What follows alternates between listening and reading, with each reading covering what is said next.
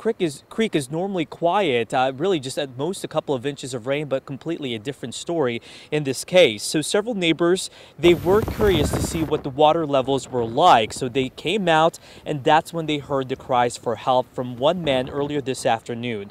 This is video from one of them showing the response from the Frederick County Fire Rescue members wading through the water as they rescued the man using a whitewater raft. It appeared he is going to be okay, but residents are walking away with an unforgettable memory and one great reminder. Just holding on to the tree and just standing there, just kept yelling for help and saying the water is rising, hurry up, hurry up. So just hearing that feeling, not being able to help someone, was gut-wrenching. So it really emphasizes the point to not go out into these waters.